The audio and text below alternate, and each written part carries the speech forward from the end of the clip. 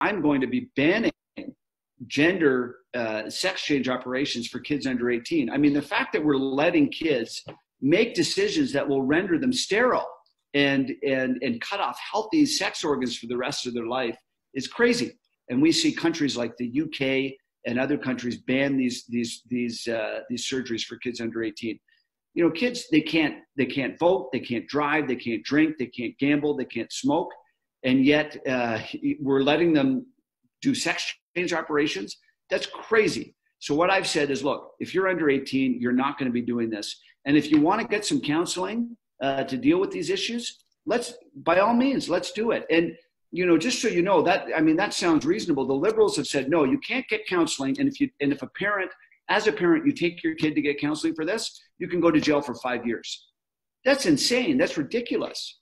But on the other hand, you're allowed to put your kid on these, you know, invasive medical regimes. You're allowed to, you know, give them these puberty blockers. You're allowed to literally cut off their healthy, you know, breasts and other sex organs.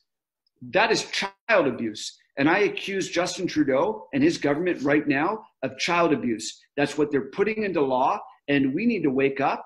And I'm telling you, there's not a single person I know, whether they're conservative, liberal, whatever, that agrees with that policy. We can win on this issue, and we will win on this issue.